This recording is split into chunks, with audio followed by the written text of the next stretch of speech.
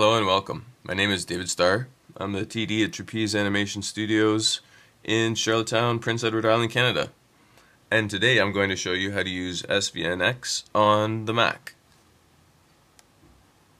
So the first thing to do if you do not have svnX is to download it. Quick Google search, bring you to Mac Update where you can download it now. Drag the app file into your applications folder after the DMG mounts on your desktop.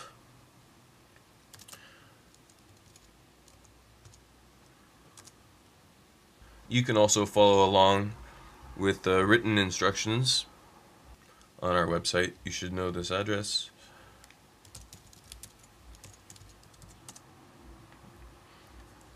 Of course, you need your username and password. Subversion usage. And svnX.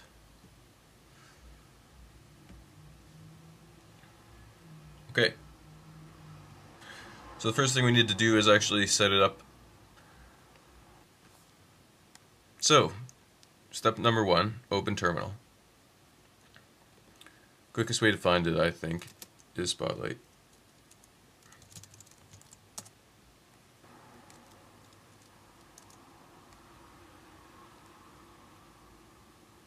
At the prompt, type the following: svn list https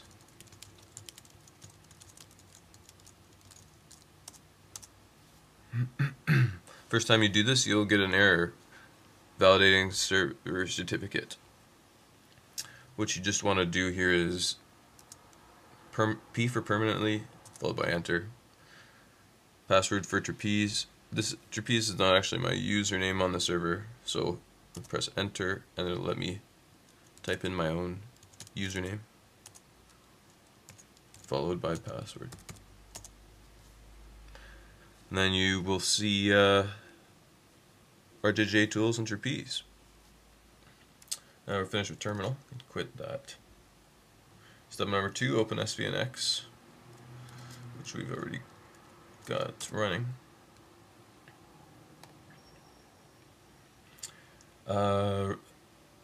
Plus to add a new repository. If your repository window is not showing, you can just choose it from the window menu.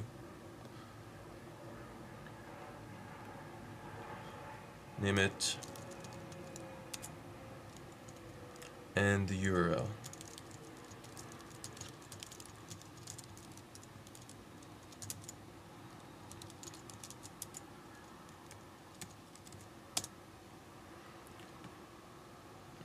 Now when you double click it, you'll open the repository viewer. Without accepting the certificate, you would have received an error at this stage.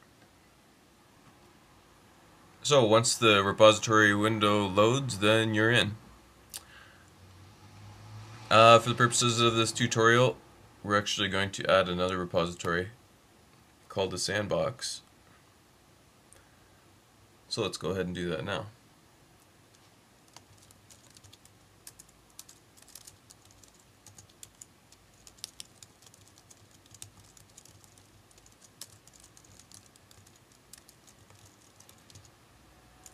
The URL is the same domain /sandbox instead of /svn, and you can use your same user and password.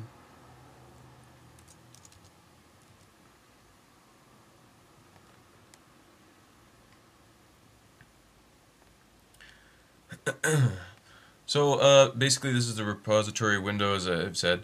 The top of the window is the revision log. You can see each revision number, the author, and their message and date, etc. If you click this little gear icon, it'll also show you the paths that were modified in that commit. So this concludes the first part, setting up the Trapeze repository in svnX. Thanks for watching.